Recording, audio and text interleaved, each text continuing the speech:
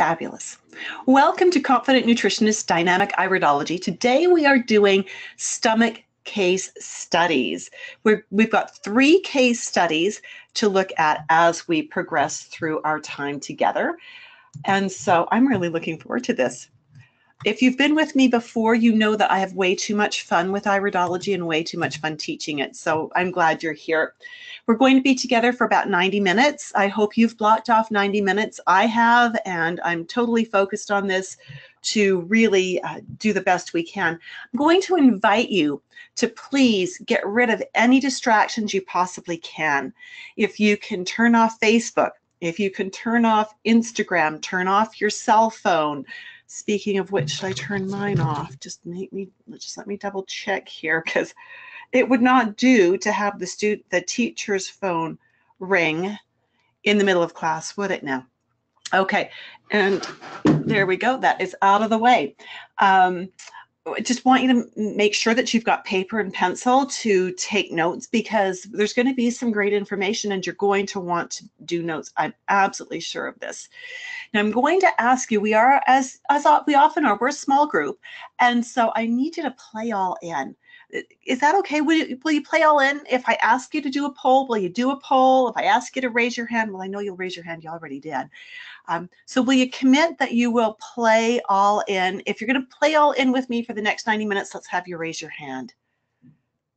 Yay! Okay, thank you. Thank you. That makes my day, because you will get so much more out of it if you play all in and if you can shut out the distractions. So that'll be awesome. I'm teaching right up to the last slide. I've changed the format slightly, so we've got content right up to the very end, so don't leave early. Stay with me. There's good stuff right till the end. Regardless of whether your specialty is nutrition or herbology or naturopathy or homeopathy or osteopathy or massage or chiropractic, yeah, iridology can benefit all of those practitioners in their work. So regardless of which one of those fit you, you're in the right place right now. You're going to leave with information you can use. So I'm going to start with a poll. This is our first play all in. And because I do need to know a little bit about you to know how to tweak this on the fly. If you've been with me before, you know that I do that. I can tweak things a little bit so that they are more appropriate to the audience. And so you should be looking at the poll right now, and awesome. So we've got the whole span here of background. That's brilliant. Thank you so much. I really appreciate that. Okay. And let's look at those challenges. Actually, just a show of hands, how many of you have been with me before for an iridology webinar? Yeah, okay, you both have. So some of this is going to be pretty familiar. Thank you so much. There's only 2 of you on right now. There's another 5 that might show up. So we'll see how that goes. And I'm not trying to minimize by saying only 2. There are 2 valuable people with me today. That's how I should say that. And 5 more might show up. So some of this will sound familiar, and just ride with it, go with it. You might hear it from a different angle today, depending on what your mindset is. So today, in the education to become a holistic nutritionist, or for those of you who are just starting out, one of the drawbacks to most of the education there is that they teach you that niche of what they're going to teach you, but they don't teach you how to integrate it with everything else that you could or that you already know. And so when we have that happen, what happens is that you've got all of this knowledge, but you often don't know exactly where to start. They didn't teach you how to pick a starting, a middle, and an end, or how to create a logical sequence of events to help your client. They just taught you all this information. And that can be a huge challenge. And that often will mean that as a practitioner, because you don't know where to start, you'll do that first appointment with your client. You'll give them a little bit of homework to start with, send them off, and then you go and do 2 or 3 or 4 hours of your own homework, doing research, developing programs for them. And that's typically not time you're actually getting paid for. right? When the client was in your office, you might have charged them $100 for an hour, or maybe $50 or whatever you charge, but you charged them for that hour. So when you go off and do another 2 or 3 or 4 hours of homework, you're not getting paid. If you did want to count that in your paid time, let's say you charge $100 an hour and you go off and you do another 2 hours of homework, and that's the minimal end from what I've heard in talking to practitioners, you're only making $33 an hour.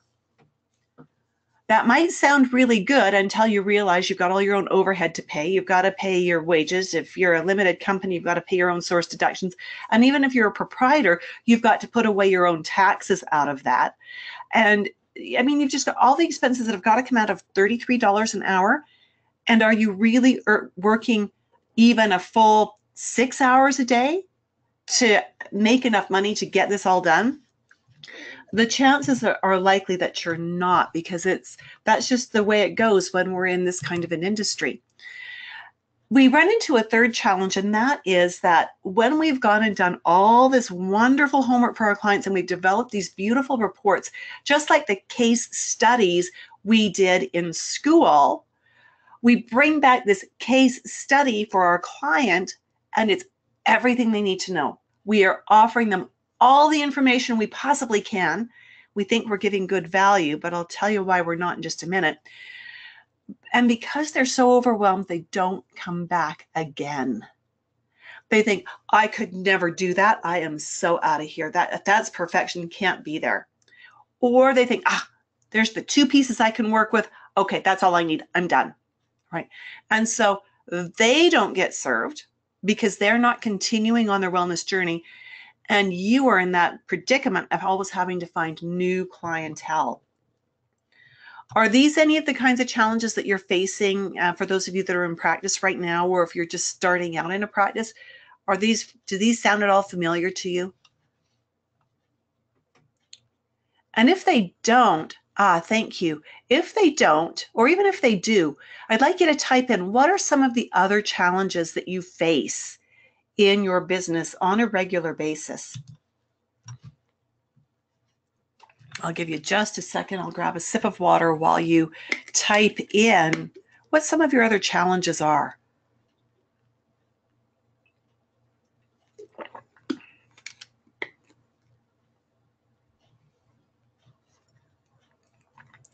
Lightning fingers, right?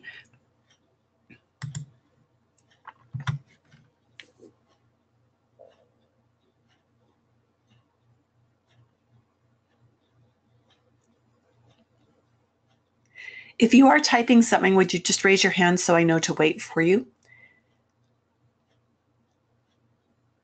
And if you're not typing anything, that's great. You know, one of the other challenges that I face is there just doesn't seem to be enough hours in a day to do everything I want to do in my business and in my personal life and just everything, right? There's not enough me to go around. So that's a huge challenge, and I'm learning to delegate. And what I'm going to teach you now in today's webinar will really help, and it does help me as well. So how do I know that these are your challenges? Well, I've been there myself.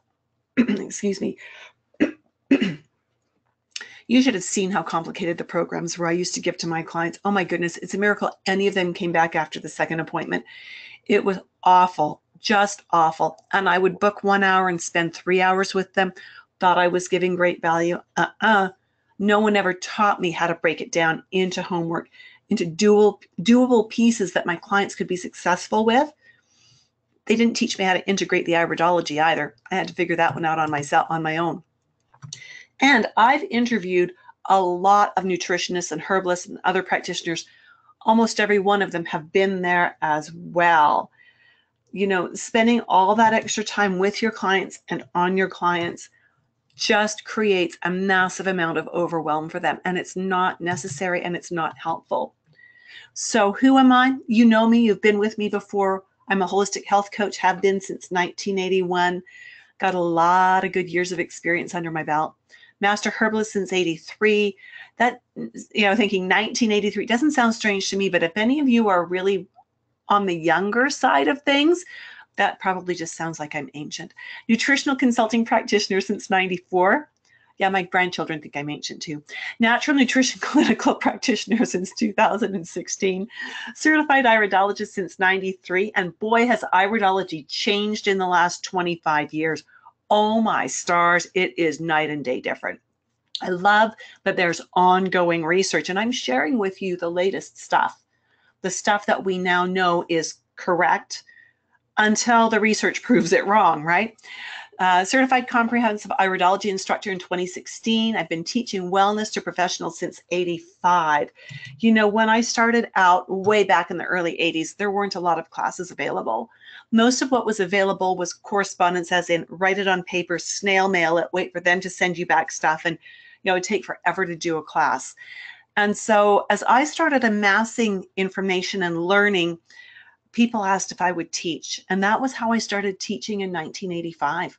I was still kind of wet behind the ears. I'd only really been at this for 4 years, but people wanted what I had. And that was how I started.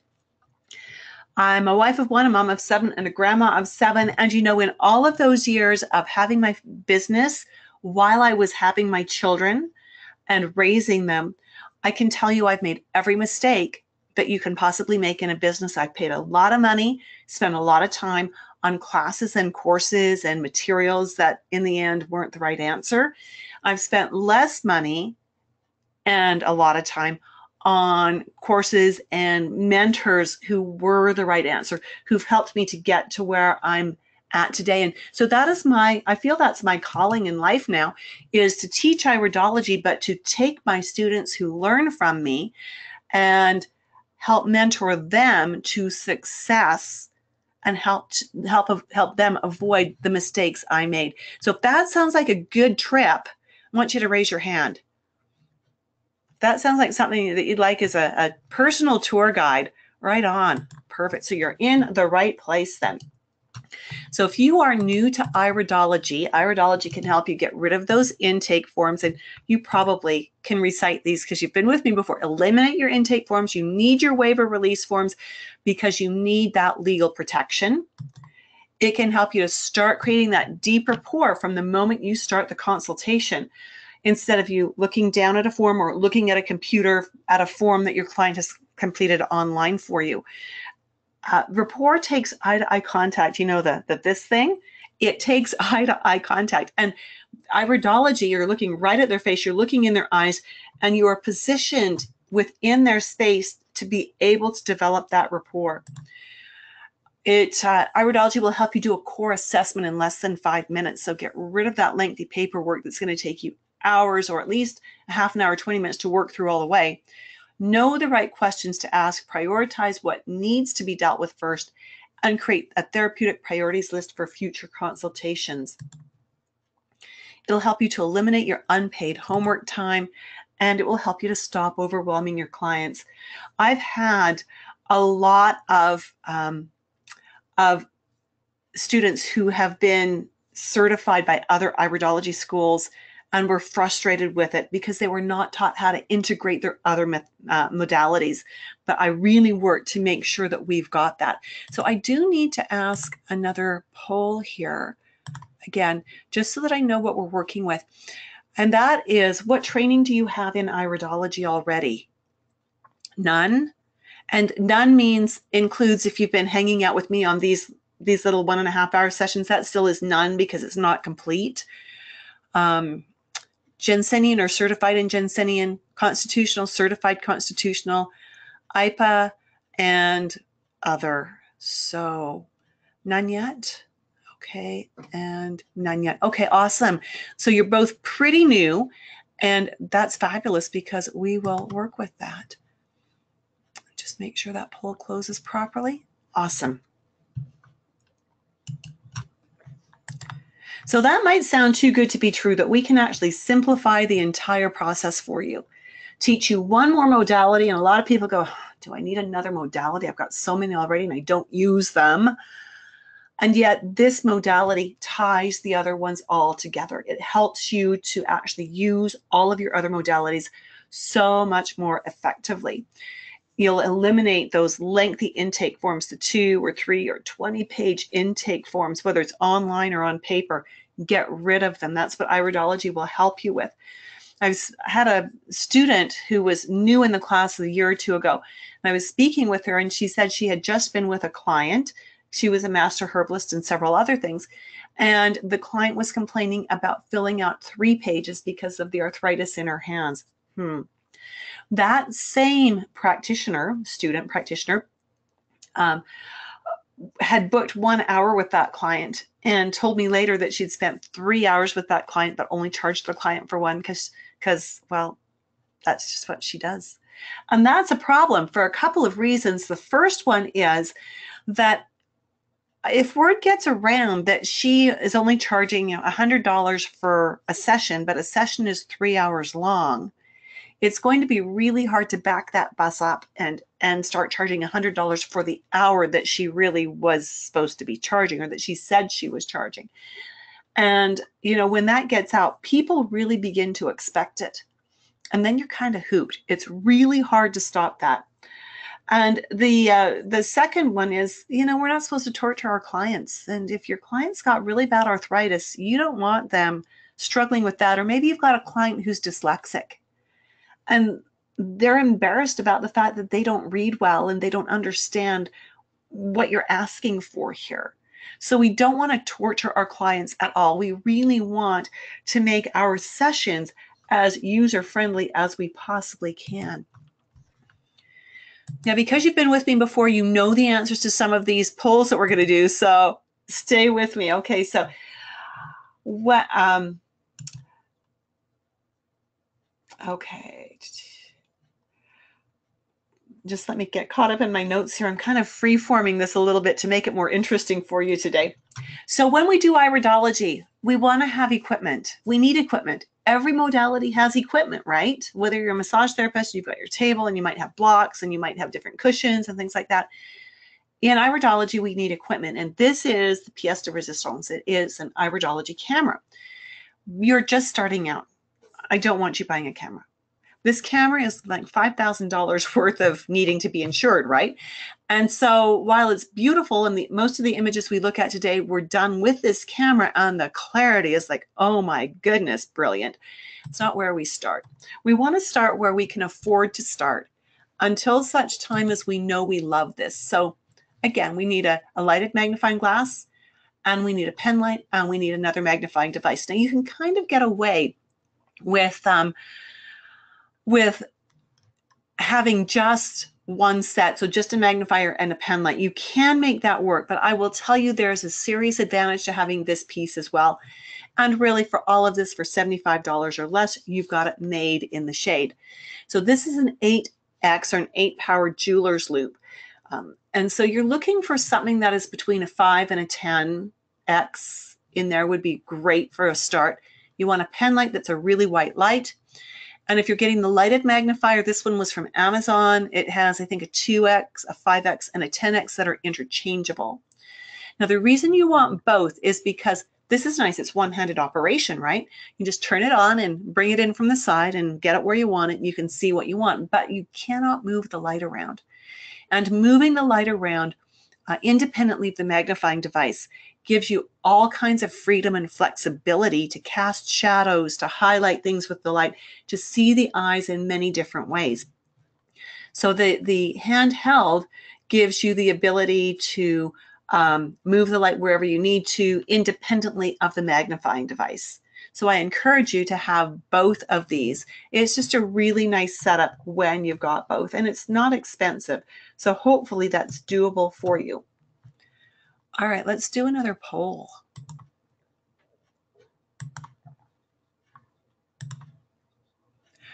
What kind of equipment do you need to start doing iridology? What kind of equipment? Do you need a pen light with a magnifying glass, a microscope, a telescope, a periscope, or a 24 megapixel camera, which is what this beauty is? Yay! I love it when everyone gets it right. That's awesome. Thank you so much. Let's do a quick review of the stomach, because we're doing stomach markers today, and we have a question that has come in. Just let me open my question box as well. Oh no, Emily, your battery is dying. Oh, if you can get plugged in and recharged and come back to us, please do. We don't want you to miss this. So if you can get onto a charger or get plugged in, come back to us. Just come back. Come back, Emily. Don't leave. Okay, so hopefully we'll see you soon. Awesome, thanks. Okay, so quick review of the stomach. The digestion begins in the brain, right? Do you agree with me that it begins in the brain? And so, Elizabeth, it's just you and me. It's just you and me. Elizabeth, because it's just the two of us, I'm actually going to unmute your line. If you've got a lot of background noise, you can mute yourself. Do you have a mic? Yes, I do. Oh, yay. Well, we can actually chat rather than having you raise your hand. That's You so get a cool. little bit of a private tutorial because it's you and me. Awesome. So you probably are also familiar with the idea that digestion starts in the brain, correct? Yes. Awesome. That's great.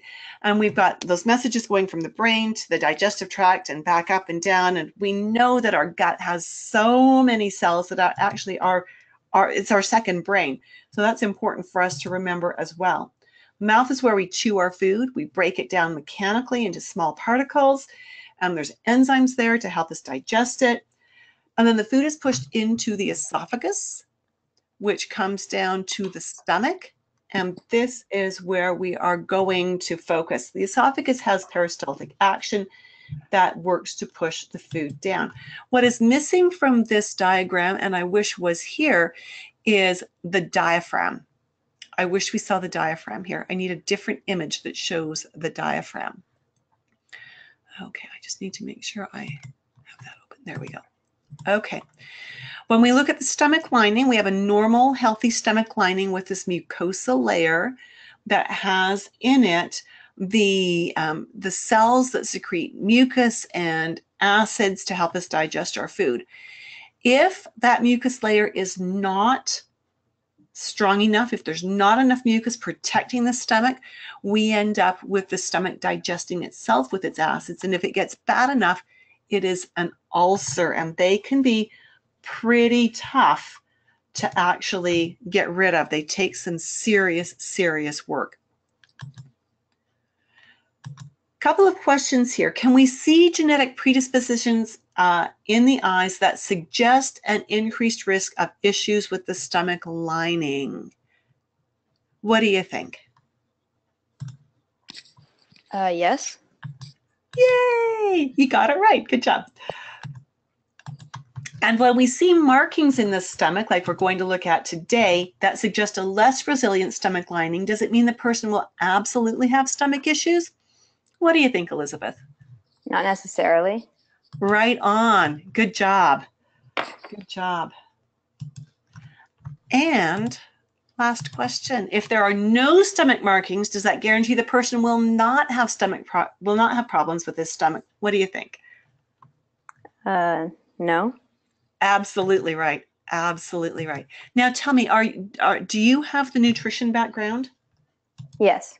Okay, good. So this is all probably making super sense to you.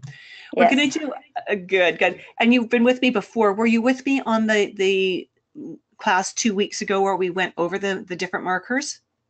I believe so, yeah. This is my Okay. third one with you, so. Oh, yay. Good. Well, Yeah. I'm glad to have you aboard. Thank you. So we're going to review those markers really quickly before we go into doing the case studies, just so that they're really fresh in your mind. But just before that, do I have another poll here? Okay, yeah, this is again another good one that we need to be aware of. So with this one, I'm going to have you actually click in your answer for this, even though you could just give it to me. Iridology is a diagnostic tool, and we can name stomach diseases by looking at the iris. True or false?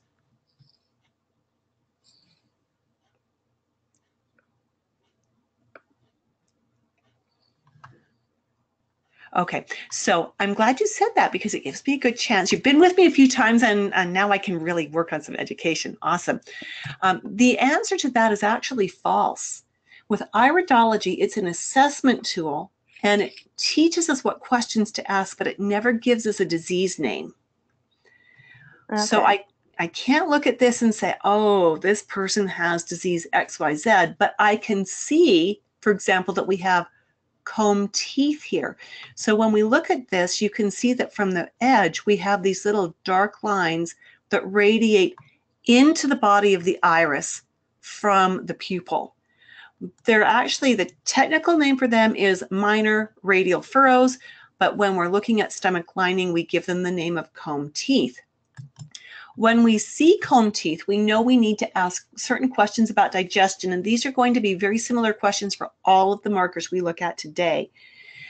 Are there problems with digestion? Is there stomach gas, burping, belching, bloating? Do you have heartburn?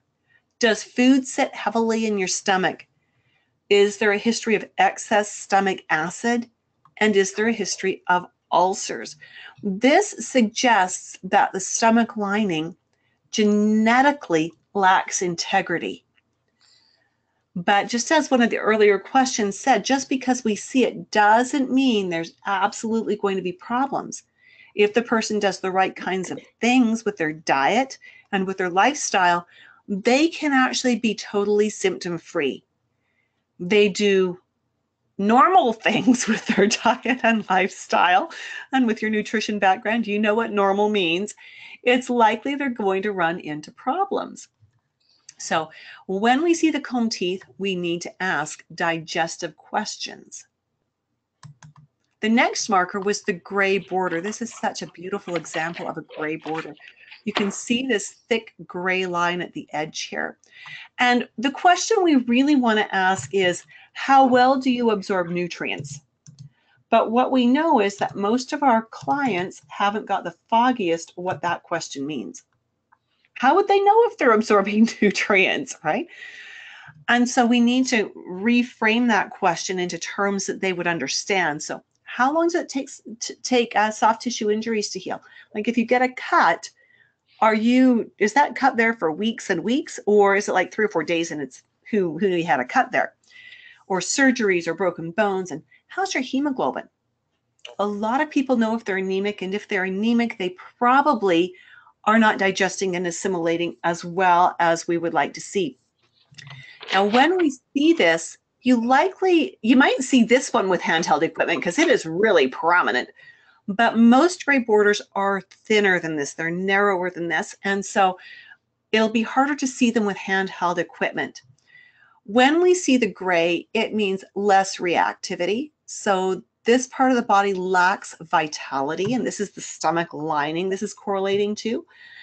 And so we are going to ask these questions, but we can ask the questions we asked for the last slide too, about burping, belching, bloating, history of ulcers, problems digesting foods, and especially in this case, problems digesting protein. And so, again, with the gray border, we're going to see all of those common digestive symptoms. Then we have the stomach ring. The stomach ring is this pom-pom zone encircling the pupil. And what this actually is the iris is made up of layers of fiber. We call it stroma. And if there are layers of fiber missing, we can obviously see, it's like if you've got muddy water, but the mud is settling, you can see further down in because there's layers of mud missing, they've settled. This is the same thing. If there's layers of fiber missing, we can see further down into the stroma. And as we see further down into the stroma, what we actually see here is the outline of the sphincter muscle that constricts the pupil. Now, because this is all the nutritive zone, if we've got layers of fiber missing, it suggests that there is a reduced integrity in the digestive zone. And if we see the outline of this ring really clearly, it makes us want to ask these questions again about the stomach and about how well the stomach wants to handle things. So as we look at this, we're going to ask again any problems with digestion, with burping, belching, bloating, heartburn, food sitting heavily. Do proteins digest okay, or do you avoid certain proteins because they just don't work well for you? We're going to push in that direction. Now, Dr. Bernard Jensen, who is the father of North American iridology, who laid the foundation from which we've developed modern iridology, says that when the stomach ring is darker, it means a higher risk of low acid in the stomach, and if it's white, higher risk of high acid in the stomach. And so, right. And so as we look at this then, I mean, we're starting to realize, oh my goodness, there's an awful lot to learn. And so that's where I get to tell you about Confident Nutritionist Dynamic Iridology. This course is starting again on May 31st, and it goes till the end of October. You've got a choice of an 11 a.m. to 1 p.m. Mountain Time day. So we started at 11 a.m. Mountain Time today. So that gives you an idea of when it would start in your time zone. Or 5 p.m. to 7 p.m. Mountain Time. Again, I'm not sure what that translates to where you are. Space is limited to 5 students per class. I really am picky about making sure that my students get a lot of one-on-one attention and have all of their questions answered. My goal is to turn out iridologists who can stand shoulder to shoulder with the best iridologists in the world. I want them to know their stuff, be confident, and know how to integrate it with what they do in their office, in their own practices, so that it's useful to them. Let's look at our first actual case study. This is a male in his 30s. He first called me to ask if he was a teenager when I first met him. He used to be our babysitter, so a long time ago. And he remembered that I did this holistic stuff. And so he looked me up. I'm pretty impressed that he remembered 20 years later that I did holistic stuff. And he called me and he said, Mrs. Cobb. And I'm going, okay, you're old enough to call me by my first name. You don't have to call me Mrs. anymore. And so he said, Mrs. Cobb, can you help me with a stomach problem? And I said, well, tell me about it. And he said, well, I've got really, really bad reflux and heartburn, and the doctor wants to put me on Pantaloc. Well, I knew a little bit about this young man, and after we moved, just after he was our babysitter, and then he got into a really rough lifestyle with a lot of alcohol, a lot of drugs, just a really rough lifestyle. And then he straightened himself around and got married and had children. So really, really cool. But he still had not learned much about nutrition, and he was still not doing very well in that department. He was working in the trades, so he was actually a plumber's apprentice. And so that meant that he was on construction sites a lot. And you don't show up on a construction site with a salad unless you want to be laughed off the site, right?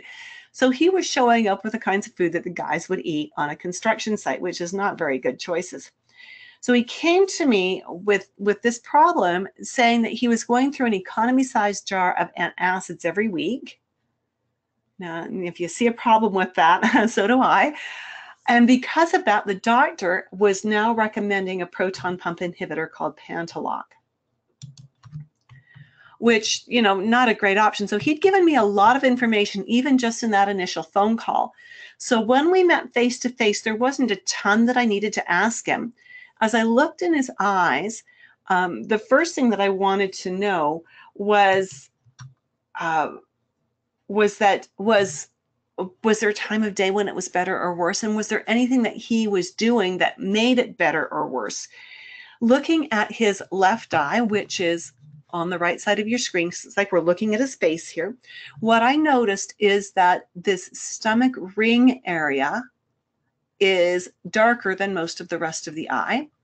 So that suggests that he actually probably had lower acid, not higher acid. And we know that if the stomach is too alkaline and that is coming up the esophagus, it will burn just like high acid coming up the esophagus. So that was one issue. And then we looked around the edges and okay, I'm just looking at these slides because I had prepped some blow-ups. Okay, they're in the other next cases. And what I noticed as I looked really closely, as I had these blown up huge on my computer, you can't see it very well here, is that there was a little bit of roughness, a little bit of comb teeth starting as well, and lots of minor radial furrows. They're not very dark, but a lot of them, you can see little bits of them in here. Now, radial furrows not only set up comb teeth, but they tell us there is interruption in the nerve feed to the stomach, which of course will inhibit or mess up the enzyme release and production. And so when I asked him the question, is there a time of day when it's better or worse? He said he usually felt really good when he first got up in the morning, but breakfast was his turning point. And if he skipped breakfast and went to work with only fluids in his stomach, it felt awful.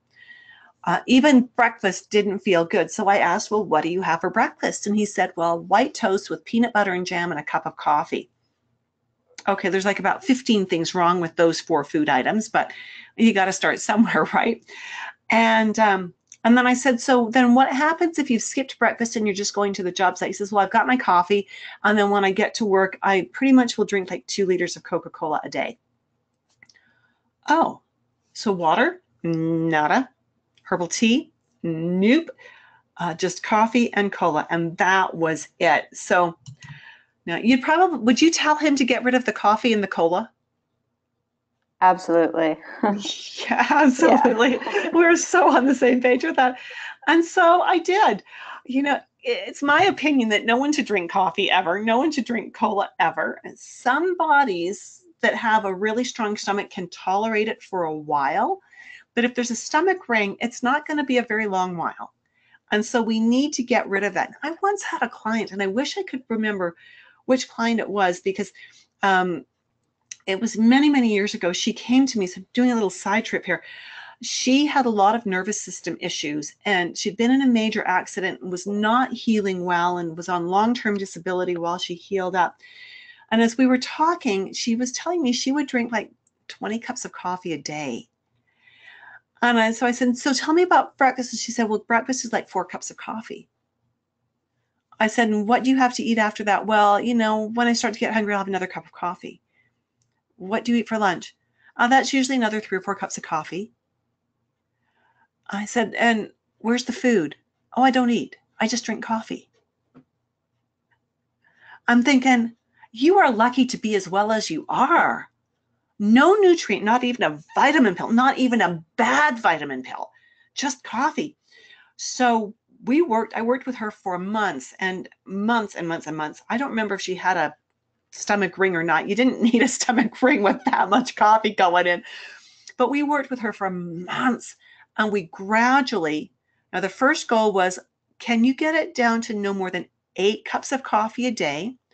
And for breakfast, I would like you to have an egg on a half a slice of whole grain toast. And lunch, I would like you to have, and we were working with teensy weensy servings because her stomach hadn't seen solid food in a long time. And we gradually were able to build her up to where she was eating a smallish meal 3 times a day with a couple of snacks, and she was off the coffee completely. And of course, then her nervous system problems started to correct because she wasn't depleting because of the coffee. So that was just a side trip. Let's get back to our plumber friend here. So I talked with this young man about nutrition and gave him some doable ideas for breakfast. And we started out small. You know, you can't take people and turn them on a dime. Have you found that if the changes are too big, they just can't? I haven't actually fully started my nutrition business yet. I just finished classes and I'm writing my exam this Friday, and then I'll graduate. So yeah, so I haven't quite taken clients in yet. Well, good luck with your exams. That's exciting that you're at that stage. Yeah. So we really worked with him and gave him some breakfast ideas, things that he could, that were quick and easy, things that were even portable, and said, you know what, if you really want to feel well fast, you're going to have to make a huge change, and that is no more coffee and no more fizzy drinks at all. And it was like that. The initial was, and then he went, you know what, I don't want to be on Pantalog, and I don't like the way I feel. I will do it. I was like, yes. And so after a couple of days of being on the no coffee, no pop, and having a real little bit of a breakfast every day, he sent me an email saying his stomach wasn't perfect, but he couldn't remember the last time it felt this good. I went, yes, yes, yes. Love it, love it, love it. I did give him a herb to use just in case he needed it. I gave him a little bit of slippery elm. And beyond that, it was just really mostly getting rid of coffee and pop. When we saw him later, we actually had him come do some plumbing for us. And he's totally off all that stuff. And he said his digestion was perfect. He had no problems whatsoever. And I was so excited because when they do the homework and they get the results, they're more likely to maintain the lifestyle. And that's what we really wanted. Now, there are things that mess up the stomach really badly. We know smoking does. We know excessive alcohol intake does. Soda and fizzy beverages are bad. Greasy foods are bad. So these are things that we need to really be aware of so that when we're working with our clients and they've got gut issues, we can be working on these things with them as well. I always leave smoking to the last, mostly because they've been harped at forever. You know, someone somewhere tells them every week, you still smoke, you should quit. They don't need me as a nag, they need me as a support. So we'll start with the dietary stuff and make whatever improvements we can. And I'll ask them very gently, have you ever considered quitting? Have you ever tried? What worked the best for you? All right, that's good information for me. So when you are ready to do this again, there may be some herbal things and some other supports I can offer you. So if you would like me to be a part of your quitting smoking team, just let me know. And then I back away. And it sits on their table until they're ready to take advantage of it. Really important that we let them know what's available and that they know that we're supportive and that we're not here to nag them. I had one young man who was trying to quit smoking, and he was quite young. He was like 19. And we had put some things in place, and he hung out with a lot of people who were smokers, which makes it so much harder. But I actually said to him, I said, this is really important. You're young enough that if you quit smoking, your body can forget that you ever smoked. It's not like you're 65 trying to quit, and it's going to take us a while for your body to repair from 40 years of smoking. You've only been doing this for a couple of years. So we can do this. And I said, here's step one. If you're feeling like you're losing control with step one, here's step two. If that's not working for you, here's step three. And if that's not working for you, you phone me and I'll talk you out of a cigarette. You know, and so he phoned me a couple of times too. He said, Mrs. Cobb, I just don't know. And I said, that's okay. Thanks for calling. And we talk about something else for, 5 or 10 minutes and get him past the craving. And then he was good to go. All right. So what will you learn in Confident Nutritionist? You'll learn how to create programs right in your sessions and eliminate unpaid homework time. No more case study development for you. That doesn't work in a clinic. It works for a school to test and see what you know, but it doesn't work in real life. You will learn how to do a base assessment in 5 minutes or less without lengthy intake paperwork, and you'll save time and do a better intake assessment. I'm going to show you 2 under 5-minute assessments towards the end of our time together today. You will learn how to ask only questions that are relevant to your client's needs. Those intake forms always ask that shotgun pattern where they're asking all kinds of questions that are totally irrelevant. So we want that laser focus that helps us to be precise in what we're doing. And because we've got that, it helps you to prioritize the problems your client needs help with. Your client will come in with a shopping list. I need help with this, this, this, and this. And keeping that in mind while you're starting their iridology, you can then correlate their eyes to what they've brought in for a shopping list, and then you can more accurately pinpoint your starting point and start prioritizing the problems. You can choose which problem is going to have the biggest impact on all of them if you can get rid of that one problem. And as you start doing that, you pick the problem that seems to be the root of everything because the eyes say it and because the symptoms say it, and you address that, and they see significant improvement in that within 3 or 4 weeks, and then other things start to calm down a little bit, you become the hero. You really do. And they do your advertising for you after that. In the course, you'll learn how to connect what you already know about nutrition and or herbology with what you discover using dynamic iridology. You'll learn how to do a deeper assessment for more direction and understanding of your client's needs if and when it's needed. But you'll at least have an outline for the next 5 to 6 appointments, which is great because you're finding you need to find fewer and fewer clients then to keep your schedule busy and full. And so how will you learn all that? Well, of course, in the course, I'm going to teach you beginning to intermediate iridology and sclerology at a level to prepare you for the IPA certification exam if you choose to certify. You don't have to choose to certify. There is an additional fee for that. And ultimately, again, whether you choose to certify or not, you're going to get the same course content as the students who are enrolled in the same section that you are that are certifying. So you're not getting a watered down course if you choose to not certify. I find a lot of my nutrition students don't want certification. They just want the knowledge, and I'm good with that. Registration is open for Confident Nutritionist at iridology.education. Now, if you are a member of CANNP or IONC, you will be receiving links in your main newsletter that are special registration links for members of those organizations. And so if you're really thinking, oh, I want to take this class, just hold off till you get your next newsletter. Or with CANNP, they're upgrading newsletter that will be coming out in May, early May, and it covers everything from May through November. And so you really want to make sure you keep your eyes open for those things. And again, if you're if you've got herbology background, don't worry about it because I tie in the nutrition and the herbalism as well. You just can't have a title that says Confident Nutritionist, Herbologist, Naturopath, Naturopath. It gets too long and cumbersome.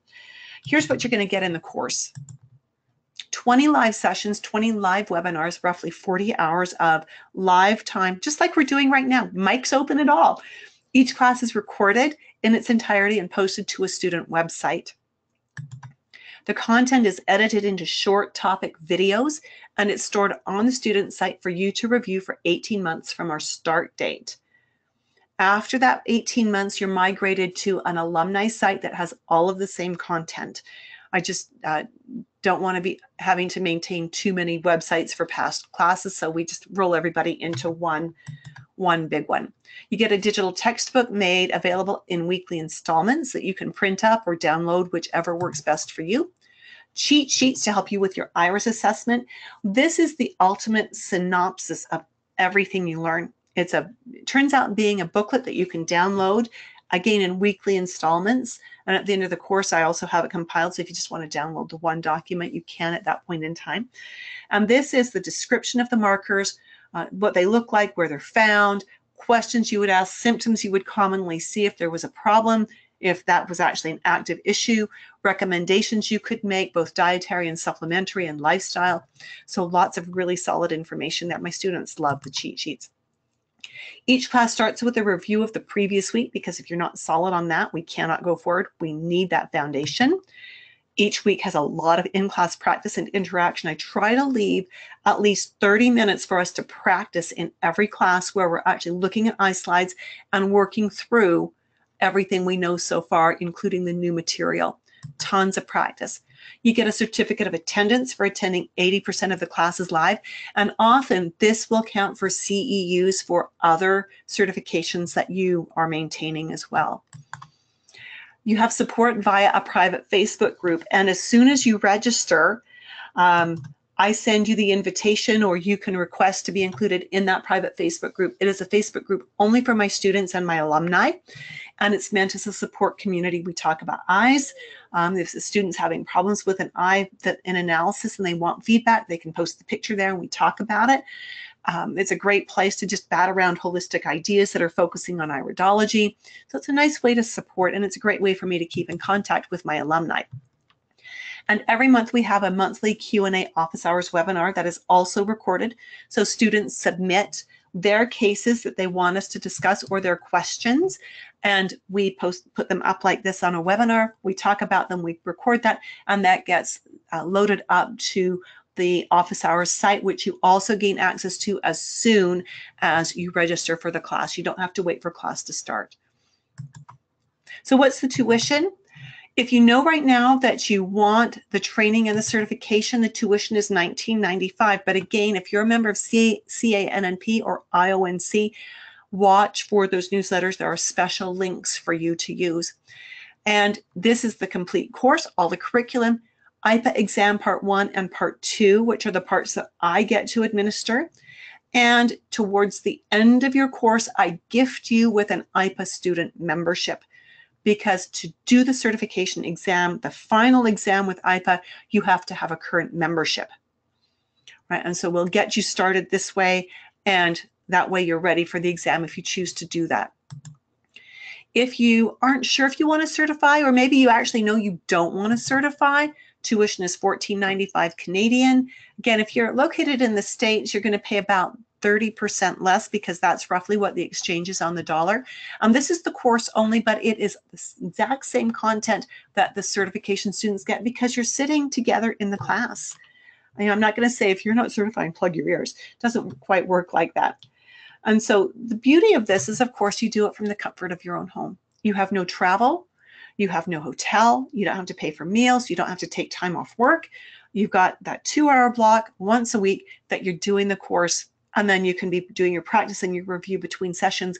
But it makes it so much easier because you don't have those other expenses, especially if you're just starting out your business. The other thing is, when you start seeing how much content there is, I actually think it's kind of ridiculous that people try to teach this as a 5-day live face-to-face class.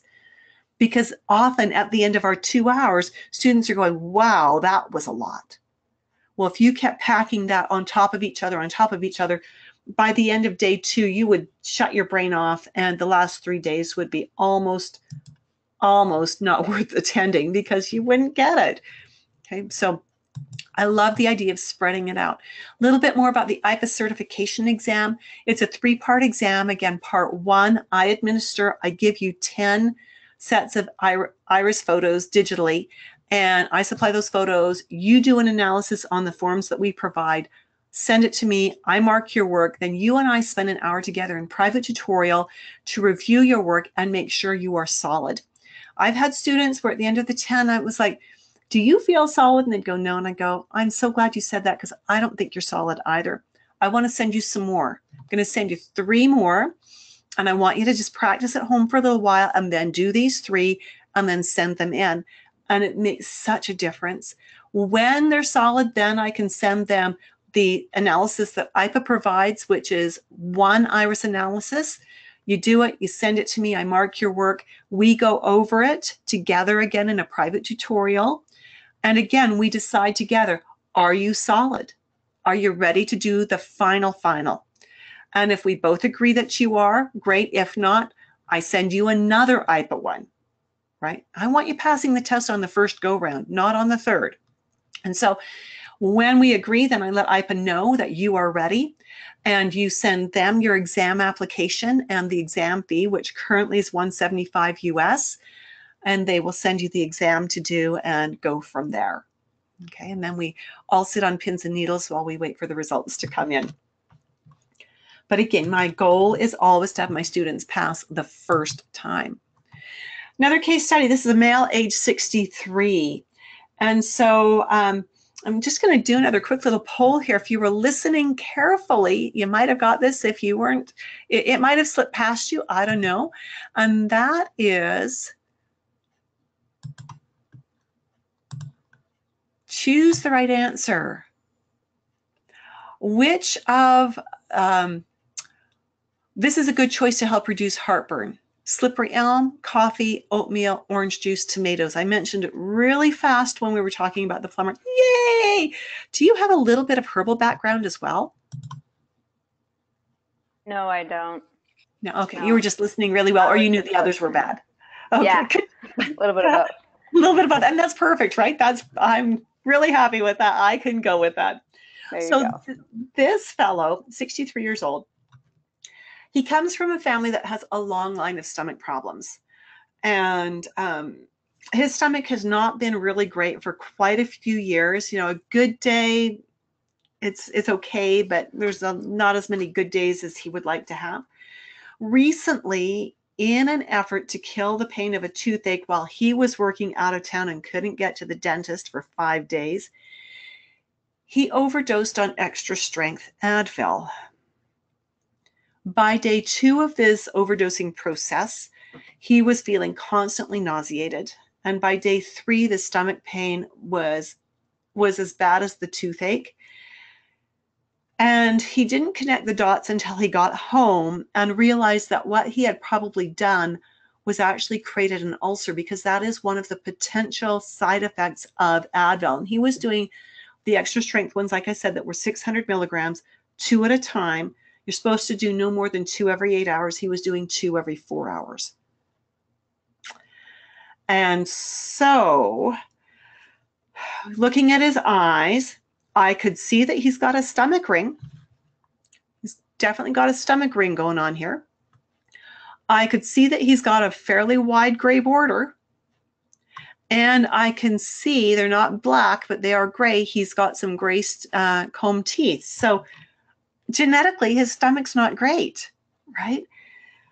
And so his eyes are telling us that Advil or not, his stomach wasn't well put together genetically.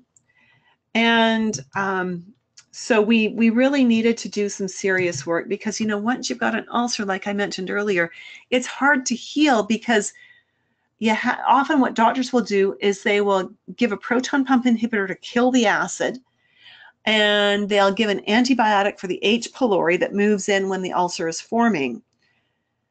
And that'll allow it to heal. But while you're doing that, your digestion is garbage, absolute garbage. And so we needed to work with this man in a slightly different way. And so, because I've worked with him for quite a while, the first step was to begin working with that stomach. And so I love kefir. I love kefir for stomach problems. It is my #1 go-to. It calms acid reflux. It brings immediate relief. So we got him drinking kefir, and I said at least a quarter of a cup 3 times a day. More if you want. It's not going to hurt you. More if you want. There was an article published online on a site called PLOS1, a peer-reviewed open access journal. It was published in 2015. And it suggests that the purpose of the stomach is not just to break food down chemically, but that it's also to filter out microbes that are not going to be of benefit in the intestinal tract. And it states that when the stomach acid is off, the gut biome suffers. I totally get it. Totally get it. There was another article published in the Journal of Frontiers in Microbiology in 2016, also published online. And it really went through all of the benefits and it was a review of studies that had been published as to the efficacy of kefir for many health problems, including digestive symptoms. And they listed a ton of different things that kefir could be used for. So another great option here, as you're probably aware, is to use fermented foods. The kefir was not such a hard sell, because this fellow really likes yogurt, and he thought it would be very similar, and it is sort of. When I suggested fermented foods, it was obvious that recommendation went over like a lead balloon. He was not going to ferment his own vegetables, and he was not going to eat them even if he did ferment them. So we just had to leave that alone. I would have loved to have added some prebiotics to him, which the fermented vegetables does as well. Again, that would include raw garlic. It would include underripe bananas, chicory root, raw chicory root, or raw asparagus, and those were a no-go as well. So instead, what we did is we went to supplements, because I knew he would do that. So some aloe vera juice, and we had him do a quarter of a cup a couple of times a day, dovetailing it with the kefir. We did a Nature's Sunshine blend called ULCR Plus, which includes the deglycerinated licorice. And if you've done any studying on H. pylori bacteria, deglycerinated licorice is a modified herb that has been shown to kill the H. pylori, or at least put it in its place, without upsetting the rest of the flora in the gut. So that was a plus. and of course some slippery elm. We had him actually opening the slippery elm, mixing it with a bit of water and making it into a really thick paste and just sucking that down periodically, because the slippery elm will help to coat the stomach and protect it from the digestive acids, kind of like a liquid Band-Aid, if you will. And so we did those kinds of things, and he still has problems. This initially he came to me with this problem. It'd be February, early February. He still has some problems, not as frequent or as severe as what it was when we started working. There is significant improvement, but boy, we've still got a long way to go to even get him to where he was before. And as we look in his eyes here, there is no marking that says ulcer, because the ulcer is not genetic. There's no genetic program that says you will have an ulcer here. But we can see with everything else that's going on in here, from the little bits of comb teeth to the gray border to the stomach ring, that the stomach is a weak link. And so we would expect to see more symptoms there. And over time, I'm educating him as to what he needs to do to protect his stomach. So important together. So are you starting to see how the nutrition and the iridology can really work together? Yes. Excellent, excellent. So why would you want to study with me, besides the fact that you're already on your 3rd session with me and you're loving it? You wouldn't be back for 3 if you weren't loving it. And partially because I've been where you are, and I get the financial and time constraints of running a business, taking care of family, home, friends, and other important commitments. I understand there's a lot to learn about iridology and sclerology, and that's why we do it as 20 sessions, not one big dip you in the boiling oil session. And I don't care where you live, it's cheaper to study with someone who's in Canada, because I'm charging in Canadian dollars. So often classes that are online are in the US, or even if they're in Canada, the teachers are charging American dollars, and I'm charging in Canadian. It just makes it so much easier for everybody. So again, some testimonials from students. Michelle Davies, who's CNP and RNCP, so she's got training very similar to where you're headed. She came to me well certified in iridology. She had lots of training already. This is what she said about the class. This is the most amazing iridology course I've taken. Judith's course is top on my list. Judith is very enthusiastic and excited as we are in the course. She has many good examples and stories to share that makes the course that much more real in today's world. I think we learn better when we see live, real cases. I really do. Judith's iridology course is very informative, descriptive, and complete, as it contains the most accurate iridology, including sclerology, and most importantly, how to put it all together and make a proper assessment. I feel most confident in my nutrition practice now. We also have Allison Taylor, who was working on her holistic, I'm not sure what her designation was going to be, but it included nutrition and herbs and all kinds of stuff. And she says, Judith's teaching is professional, easy to learn, student web page and the videos, absolutely. I would definitely recommend this course to anyone who's even thinking of taking an iridology course. Judith is a wealth of knowledge and a fantastic mentor. I love this course, and I know you will too. Now, it's interesting that she did my course, and some of the school she was with had arranged for another instructor to come in from out of town, but they were unable to get enough students, and the teacher canceled. And that was the understanding: if they couldn't get enough students, the teacher would not come. And so the students were self-teaching and doing correspondence courses. And when the students would get together to do their practicums for other parts of the curriculum they were working on, the other students were struggling. And Allison said, they are so jealous of the fact that I've got a live teacher who has given me unlimited access, that I actually get to converse and talk every week to learn and to clarify. And she said, they're all struggling and they wish they had done it this way instead. So that's kind of cool. And this one from Karen Choate, who, and her signature isn't on here, that's bizarre. She also came to me as a CNHP, and she says, it's been such a pleasure studying under you and learning from you. I really miss our classes. I hear that a lot, but I'm looking forward to completing this component of iridology and continuing my education, most hopefully with you. And that's as I continue to develop other programs to teach online. I have become much more comfortable with taking photos of my patients' eyes, and I have begun to implement this incredible work in my practice quite successfully. It truly has helped immensely in my decisions and assessments. Thank you for sharing your skill, your knowledge, and your patience. Let's do another case study. This is a male, age 35.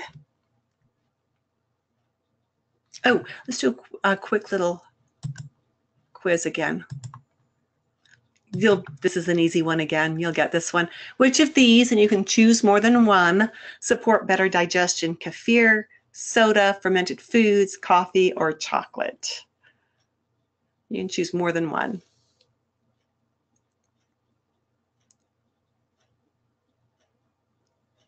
Yep. Do you want to choose one more? It won't let me. I tried, but I would have chosen the fermented foods one. Excellent. Thank you. So I probably didn't quite set that up right. Thank you. I appreciate that. You're welcome. I'll have to make sure I set that up right for the evening group. Okay. And so did you study a lot about kefir and fermented foods in your training? Yes.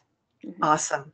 Brilliant. They're such a good thing to lean back on and to teach your clients about. I'm always suggesting that my clients learn how to ferment veggies. Mm-hmm. So this is a male, age 35. You know, it's interesting that I have more men with gut problems than women. I think it goes back to the thing that women are more likely to seek help earlier in the process than men are. By the time they come in, yeah, they're kind of really in trouble. So this fellow came to me just recently complaining of, I want to know what you think when you hear this set of symptoms: shortness of breath, dizziness, tightness in his chest, and heartburn. Where does that send your brain? Shortness of breath, dizziness, tightness in his chest, and heartburn. I want to say circulatory cardiovascular systems. Yeah, yeah. Those are all symptoms of a heart attack. Yeah. Right? It's like, whoa. So my first thing was, yes, I will absolutely work with you, but you need to go see your doctor right now. Like, do not go past go. Like, go see your doctor first. So they've been running tests, and he's just been coming to me for about the last 6 weeks. They're running tests, and as we started working, he told me that heart disease runs in his family. But he was also born into a family where they're very nutrition conscious. He was raised using herbs and vitamins, so he may have been his parents, and he may be the first generation to turn the heart disease around, which is what we're hoping, because one of his grandfathers had his first heart attack at the age of 40. Okay, so really not a good genetic background here. And so with him then, when we look at this picture up here, again, we don't see a gray border, but we can see there's a slightly different shade coming at the edge here. It's darker. And that's because there's so much brown in the eye, orange and brown. This is not going to be gray. It's going to be a darker brown. So we see that he's got the gray border starting. We look and we see he's got lots of minor radial furrows, so we know he's got interruption in the nerve feed to the stomach. If you look carefully, you can see that right along here, there's a little bit of an edge that is showing us that he's got a stomach ring. And so he's got lots of stuff happening. He's also got contraction furrows out here, which tell us that he lives in the sympathetic response zone. So what do you know about the sympathetic response zone and digestion? Basically, digestion slows down when we're under stress. Yeah, absolutely. It slows down and stops. It really, yeah, right? And so he's got a stomach that is genetically not great, and he lives on the edge, nerve-wise, always just waiting for the next bomb to go off, right? And so always just sort of on the edge of fight or flight. And so so sent him to his doctor. His doctors recommended, of course, tests, gave him a sample of proton pump inhibitor, told him to take baby aspirin every day because of the family history, and gave him a corticosteroid inhaler because wondered if it might actually be asthma, because this young man also has a history of asthma.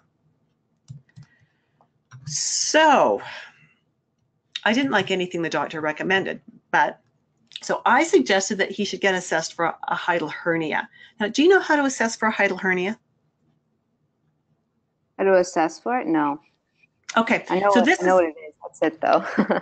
okay, good. So this is actually pretty easy to assess for.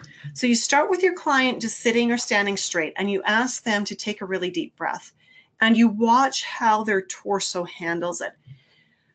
Typically, most people will go,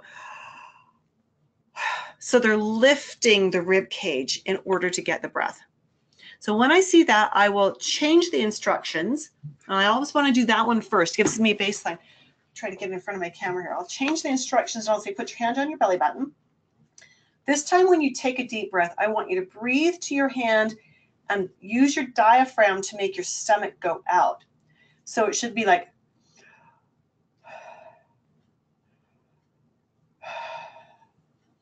could you see that movement?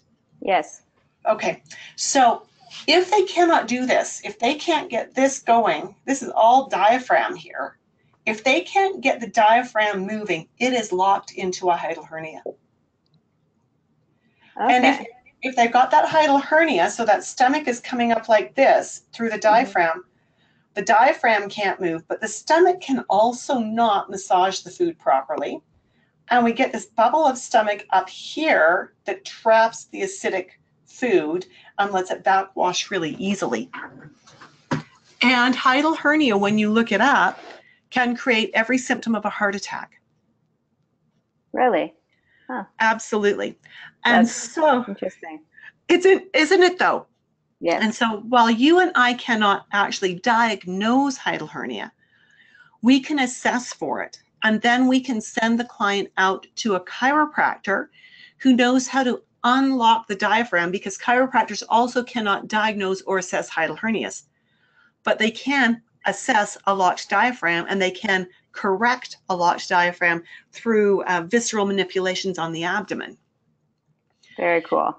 It is very cool. You know, if you can solve a problem like that by sending them out to a chiropractor for a very painful manipulation and get it done and have significant improvement in the digestion just from that and in the breathing, it's a good thing. So this young man is still waiting to get into the chiropractor. He has an appointment and is just waiting for that. So really important as a nutrition practitioner to make sure that you have that list of people that you can refer out to, people who do complementary things that your clients may need. Okay. Right? And so a chiropractor who knows how to unlock a diaphragm is a really good one. You know, maybe knowing who the midwives are, knowing someone who does really good adjustments, whether it's chiropractic or Dorn or whatever you prefer, knowing different types of massage therapists, and just being able to send them out so there's no conflict. You're not sending them out to someone who's going to say, oh, well, I can take care of everything for you. But they've got that specialty that you need. And so, again, so that's where we're at with this fellow. I haven't actually recommended any dietary changes at this stage of the game with him, because I want to see what happens with the hiatal hernia. Now, his medical doctor did do a chest x-ray to see if there was anything in the lungs, and the doctor says there's no hiatal hernia here. It's not showing up on the x-ray. And yet hiatal hernia doesn't always have to show up on an x-ray, and I don't know why that is. I just know that I've had a ton of clients that have had the same breathing and digestion problems. I've sent them for just the hiatal hernia adjustment. I've got a few chiropractors where I said, you don't touch anything else, because I'm not a fan of chiro. So you don't touch anything else. I'll send you an unlimited stream of hiatal hernia people, but don't you touch anything else unless the patient asks for it. And these chiros are okay with that. And my clients come back to me feeling 127% better. So it's just a good thing to know who to refer out to. All right. So again, it doesn't matter what background you've got, whether it's nutrition or herbology. Iridology is such a fabulous adjunct, and it just helps you to draw on everything you know so much more effectively. And again, the tuition, $19.95. Which nutrition organization will you be affiliated with, CANNP or IONC? CANNP. Okay, yeah, so watch for their big update that comes out either end of April or early May, and Okay. and use the link. Now, if you prefer a 4-pay, again, there will be a special link there for your 4-pay, but 4-pay of four payments of $549 if you want the full meal deal, or 4 payments of $419 if you want the course without certification. I love payment plans. I do a lot on payment plans just because it's more affordable, and it's, with it being spread out, it gives me time to earn the money in between rather than having to come up with a huge lump sum, right? That lump sum is great if you've been stashing a little bit, aiming towards it, but when you see a golden opportunity and you know you don't have that much in your hip pocket, but you know you could come up with this, one payment a month of that, it just, why wait? So again, the course begins Thursday, May 31st, and goes to late October. Now, this go around is going to be a little bit different than others as far as scheduling, and I just want to explain this up front. I always schedule 1 or 2 weeks off throughout the 20 weeks so that it actually runs like 22 weeks for sort of a reading week to give you time to go back and review and maybe catch up on life or have a vacation, who knows, right? This time around, I can't schedule those dates. We're expecting some very significant events in our family. We don't know exactly when, but when they happen, I will be posting on the Facebook page, and I'll try to send out an email if I have clarity of thought to do that, just saying that I need the 2 weeks off right now, back to back, right? And so, I shouldn't talk about that so much. We're expecting my father to pass away within the next few months. And so I'm reserving the right to take 2 weeks off when that happens to get myself pulled together and deal with what needs to be dealt with. And so we will be finished by the end of October, regardless. There we go. Okay, so what are the benefits? Well, no more unpaid homework time, no more case studies that don't need to be done. You finish case studies when you pass your last test on Friday. You'll be able to create therapeutic sequences in your sessions that will keep your clients coming back. So important when you see your client the first time, you've got their history, you know where you're going, you give them that first step of homework, let them know this is where we're starting, this is what I'm going to ask you to do this month, can you do that? And then next time when I see you a month from now, this is where I think we're going to be heading. We'll monitor your progress, and if you're ready, this will be the next step. Clients like to know what the next step is and that you're not flying blind. And if you can give them that little glimpse of the roadmap at the end of each appointment, where are we heading next time? That keeps them wanting to do the homework and wanting to come back. You'll be able to eliminate those lengthy intake questionnaires. You'll be able to develop rapport within minutes, and you will be more precise in your client work. Having all of this in place, it engenders trust. Your clients will love it. They will absolutely love that they know that you know what you're doing. Oh, how did that end up on there twice? That's fun. Okay, so let me just see where we're at. Case study again. We got to be ripping through these. Oh, no, we're good. We're good. We're totally good. So I'm just going to demonstrate a 5-minute analysis here. So this fellow came into me complaining of gut issues that looked sort of IBS-ish. And as I looked at his eyes, here's what I noted. We've got the gray border, which, because the center of his eye is darker, is actually a brown border. We've got a stomach ring. We've got lots of these minor radial furrows, so we know we've got some very fine comb teeth in there. That in and of itself tells me he's more prone to gut issues. When we add to it that this ring that is coming around here is not really a fairly smooth ring. It's actually a very jagged starburst. A very jagged starburst. That again tells me that his bowel is very prone to spasticity.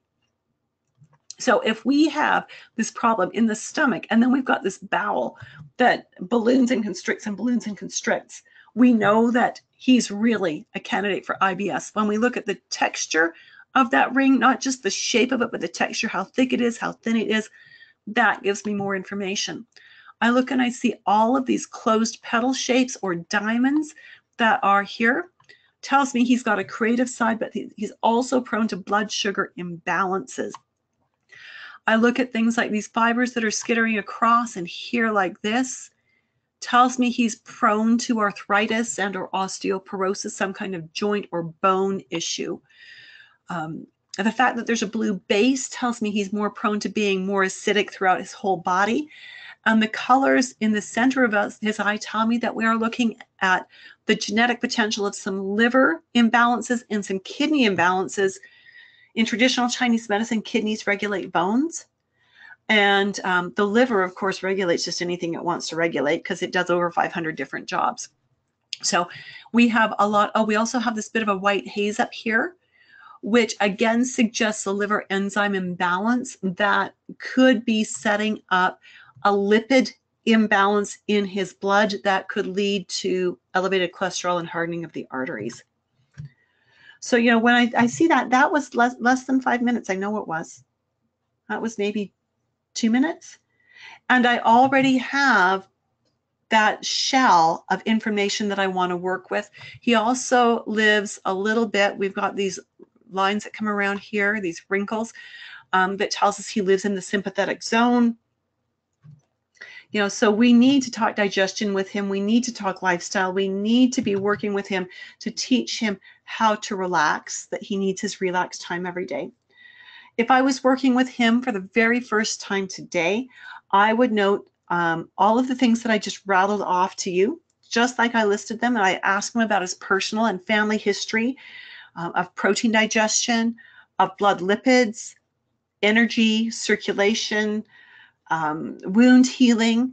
And from there, I would make 1 or 2 recommendations for digestion and 1 recommendation for whatever he came to see me with. So see me back. So his first concern was that his gut was pretty spastic and painful, and he was finding he was spending more and more time in difficulties. So I would definitely take away the coffee, and I would probably add in some mucilage, like some slippery elm, and some kefir. And that's probably where I would start with him. Now, all of the eyes we've looked at today have been light eyes. And it's true. It's true. Blue eyes are easier to read. They're easier to learn on. That's why I use so many of them in these webinars. But people have darker eyes too. And you have to know that there is a ton of information in these darker eyes. So as we look at this beautiful set of brown eyes, this is a male age 23. He came to me with gout. He's had gout since he was 17. He is overweight by about 40 pounds. And I've seen pictures of him as a teenager, and he was slender. He was very slender. And now he is very square and boxy. So as we look at his eyes, again, we see that we've got a darker edge, a dark brown edge to the pupil border. So that's ding number 1 against stomach. We see again a lot of the little radial furrows in that stomach zone. So we know that there is probably impaired nerve feed to the stomach. So that's ding number 2. We look at the ring that comes around here, and what we see is there's lots of little places where there are little black holes, either just inside or just outside. The ones inside tell us that there are probably compromises in his large intestine because of where they're located. So we've got that we want to be aware of. He lives in the sympathetic zone. He's always on edge. This purple haze at the edge tells us circulation doesn't go all the way to the extremities of his bodies. And at his young age, we've got this very white haze starting. He's already setting up the blood lipid issues. The brown eye, where it's generally brown, again, tells us that he is more likely to have some kind of liver something, and that ties in beautifully with this white ring. So if I was to see him for the very first time today again, certainly we would assess diet. Now I know he doesn't drink coffee, but he drinks a lot of pop. And with the gout, the pop's not a great idea. So our first goal would be to get him replacing the pop with something else, and maybe we get him to cut it down to a liter a day. He doesn't drink cola, but it's ginger ale or 7-Up are his favorites. So maybe we get him drinking water with chlorophyll in it, so that he's drinking something that has some flavor, but it's not going to be destructive to him the way pop is. We're going to maybe see if he will buy into learning to meditate for 10 or 15 minutes a day to help him relax and get out of that zone of fast reaction. He is of Asian descent, and his diet is that mix of fast Asian and lousy North American. So lots of rice and lots of fast food. And so we need to start working with that and get him to incorporate some leafy greens and maybe begin reducing things. And what I often like to do with people like this, where I know there's going to be a ton of pushback, is rather than me saying, you have to give up this and this and this and this, because, you know, we all turn into 3-year-olds then, don't we? You tell me I have to give up my 1 piece of cheesecake a week, I am going to turn into the biggest 3-year-old you've ever seen. And I want it, but I something think I do wrong. I can have my cheesecake, right? And so rather than doing that and getting that pushback, I will often with someone like this say, well, let's see if you can begin replacing the pop with some chlorophyll and water, and let's have you add in some leafy greens. So I'm not taking away very much, but I'm adding in. And the ultimate goal is to get him focusing on what to add in and see if it can crowd some of the bad stuff out. So it's a very, very gentle approach, and I really like to go that direction to help with this. All right, so any questions for me as we are just getting ready to wrap up? So far, so good. Awesome.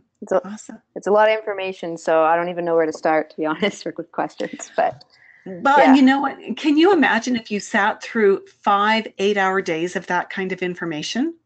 It'd be too much. Like, your brain would be in a blender, wouldn't it? It would be mush. Yes. Yes. Yeah. And so, you know, so to give it in smaller doses and then have time to discuss it and time to practice it is, I think, just sound. Yeah. So again, there's the tuitions. And because you're with CANNP, just wait for their newsletter. If you're chomping at the bit to get registered, and space is limited, registrations are starting to come in already. But my biggest registrations always come from CANNP and IONC. And so you should be okay until then. And take advantage of the links that I provided for them. Alrighty. Awesome. Perfect. Thank you for joining me today. I appreciate it. Yeah, thank you again. You're welcome. Have a good one. Take care. Take care. Bye-bye. Bye-bye.